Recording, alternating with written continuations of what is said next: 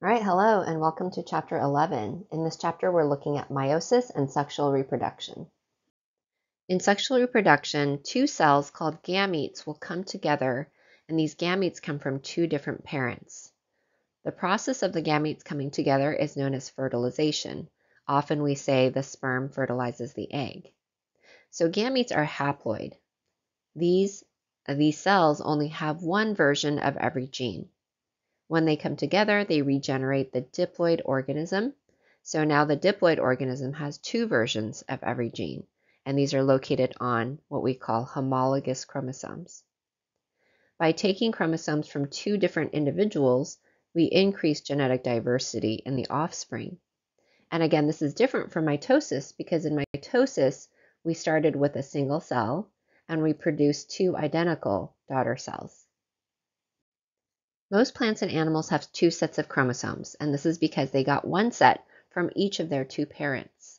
So these are diploid organisms. If we want reproduction to occur from this point on, the first thing we need to do is reduce our chromosome number so that we don't have a doubling in every generation. For example, we don't want two diploid gametes to come together to generate a tetraploid organism.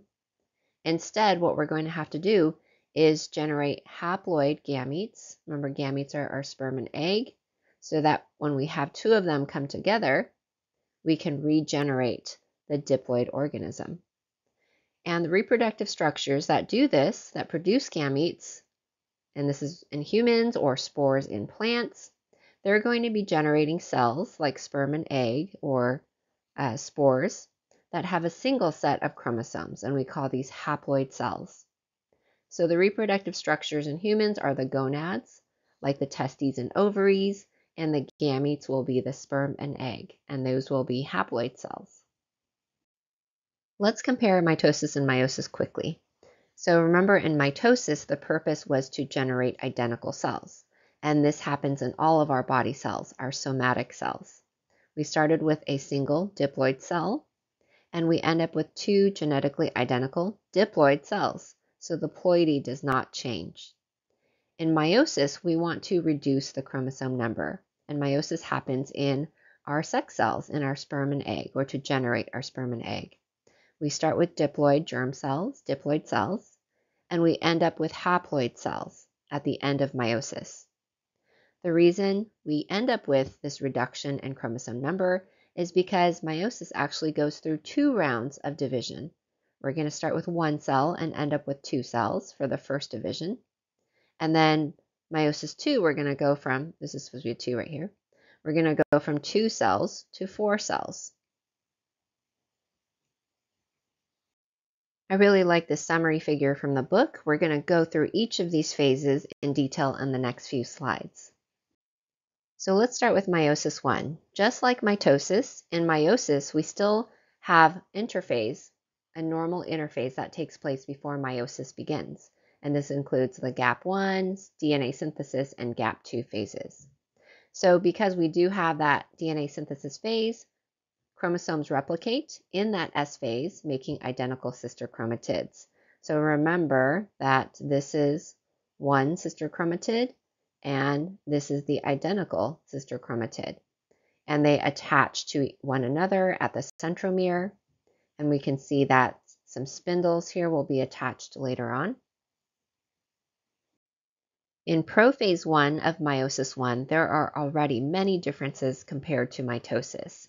So in prophase 1, we have homologous chromosomes come together very closely, and they're going to be held together through something called the synaptonemal complex. This tight pairing of homologous chromosomes is known as synapsis. So remember, what are homologous chromosomes?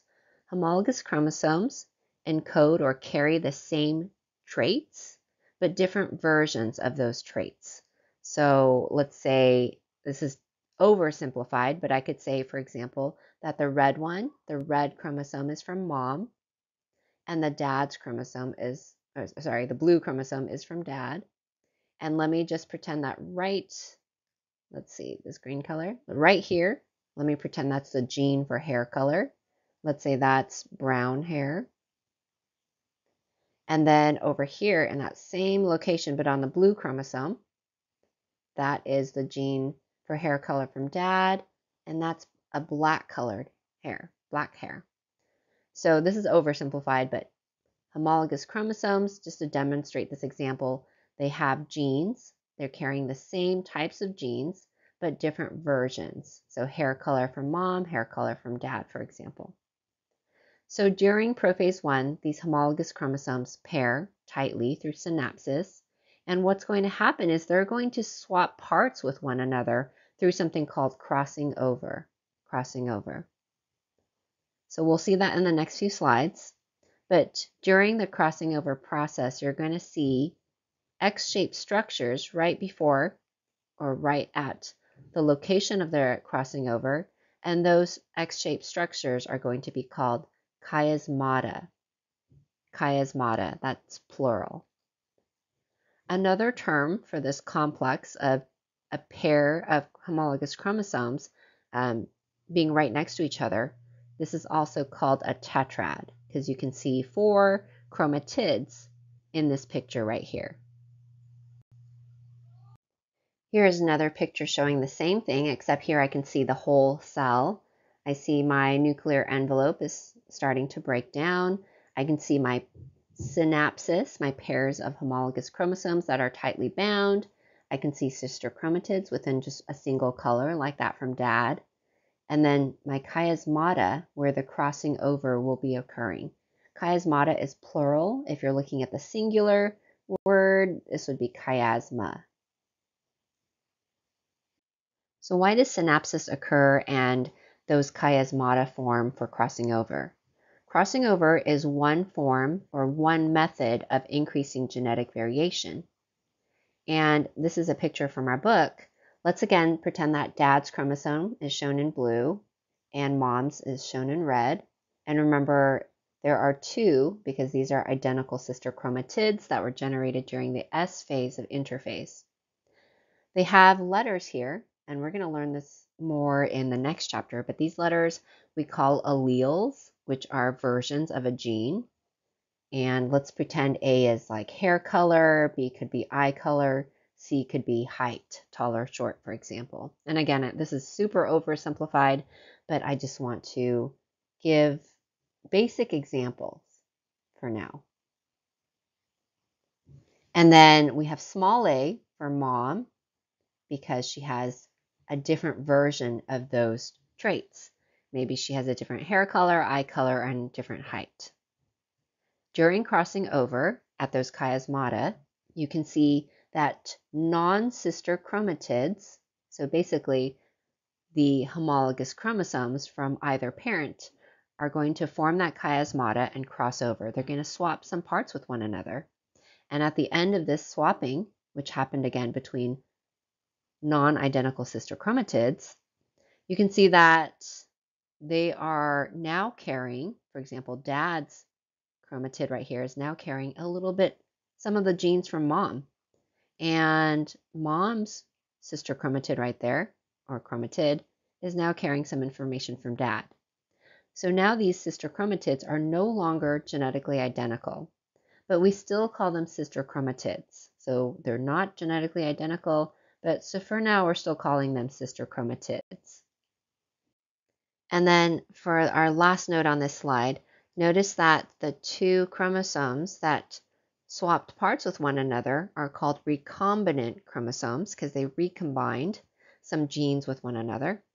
And the ones that did not swap are called non-recombinant chromosomes.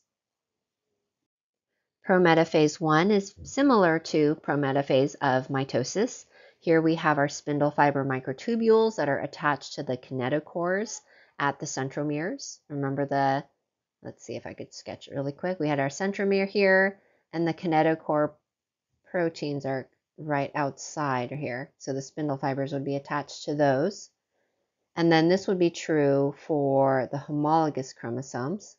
So if I had something like this, and then I have dad's chromosome, and I have my centromeres.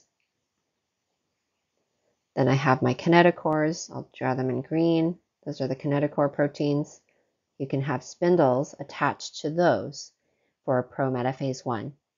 The homologs are still attached to one another, so I didn't show that in this picture, but imagine those are still held together, and especially at the chiasmata.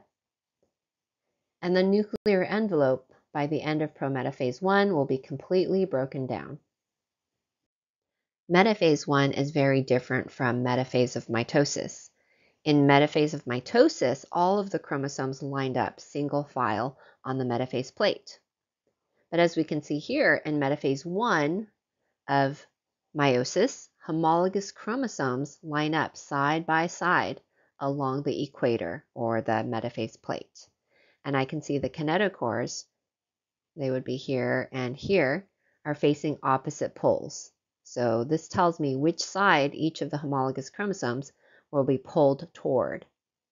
Maternal and paternal chromatids are going to orient randomly, and they're mixed when they migrate to the poles. So what that means is that, let me see, what color can I use that stands out? Maybe yellow?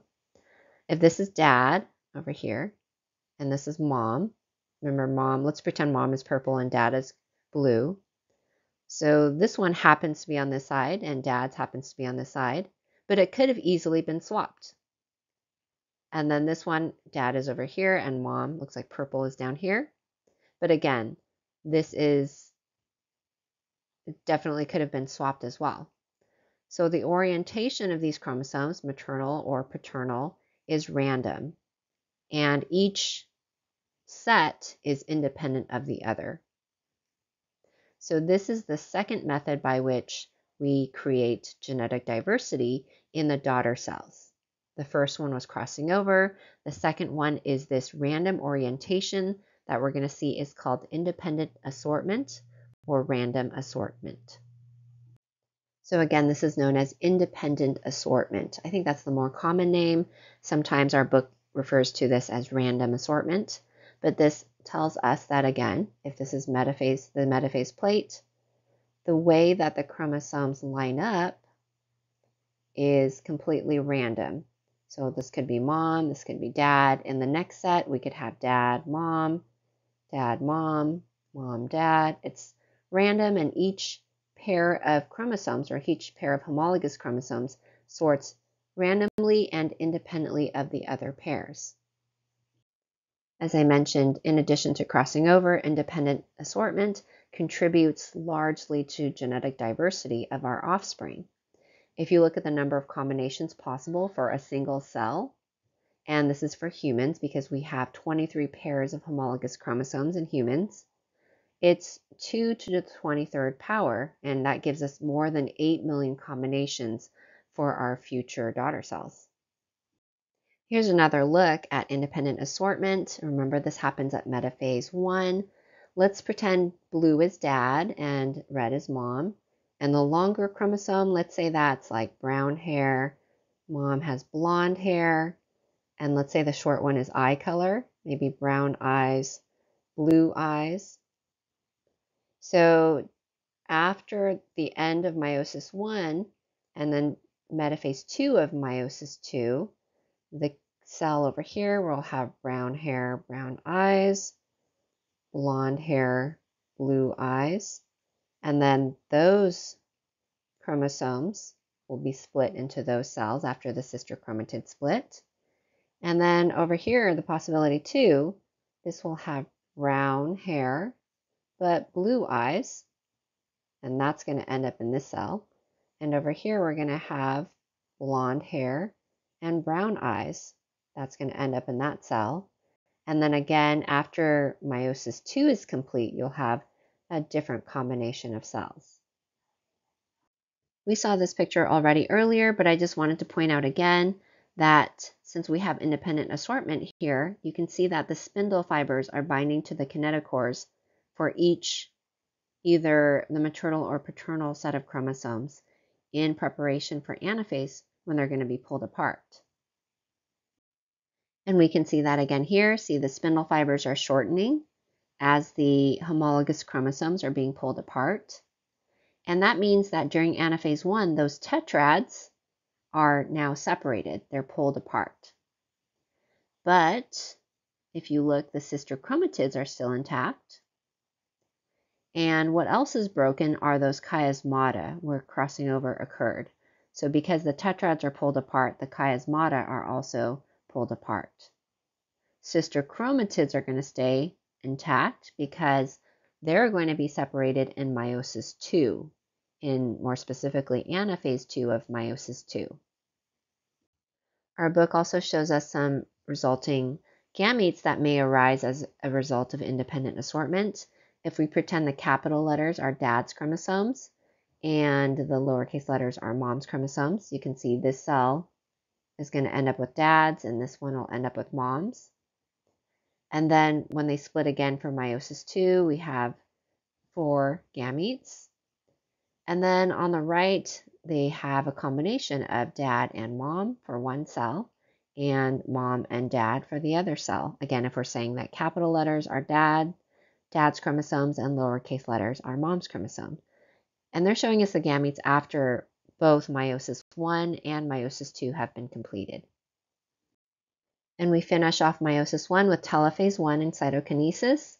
Again, just like in mitosis, the chromosomes arrive at opposite poles of the cell. And if cytokinesis does happen, remember cytokinesis is separation of the cytoplasm, then the nuclei are not going to reform.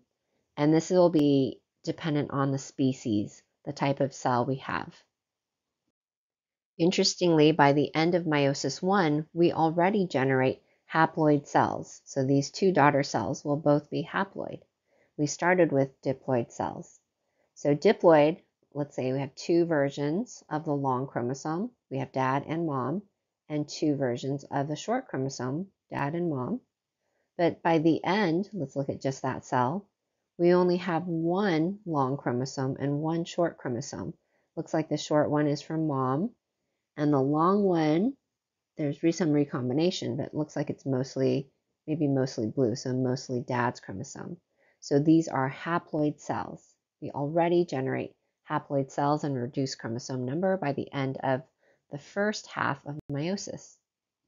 So this is a review of our mitosis lecture, but remember that cytokinesis in animal cells will occur through a cleavage furrow that's formed through the contractile ring of actin filaments, which constricts and ultimately separates the 2 cells. But in plant cells, since they have a cell wall, they need to form a cell plate that ultimately leads to the formation of the cell wall to separate the daughter cells. All right, that takes us to the end of our first video for chapter 11. In the second video, we're going to look at meiosis II in more detail.